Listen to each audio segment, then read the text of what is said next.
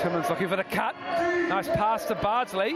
Bardsley left hand, tough finish from Matt Bardsley. Sneaky leaper there. Knocks to Timmins. He gets the flush. Dunk festive finish.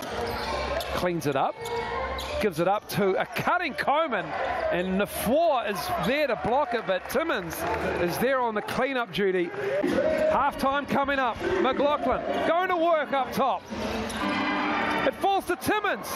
Timmins gets the roll at the end of the half. 51-46, Sam Timmins. Now Timmins looking for cutters, looking to make the move on Kalman Poto.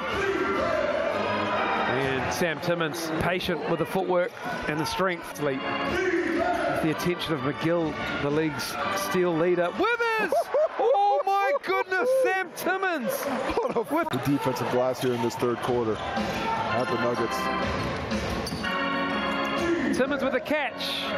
Puts it up and in over Davidson and Kalman Poto. I'm gonna have to hit the books and really figure this out, but I will say Bardsley, yes. I think so.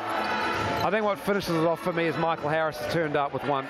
Just nice active hands. Always move those hands when you're his size in a passing lane. Speaking of size, he barrels into the lane. Sam Timmins, you feel like he could do that most games. Timmins looking for the bounce pass on the back door to Harris.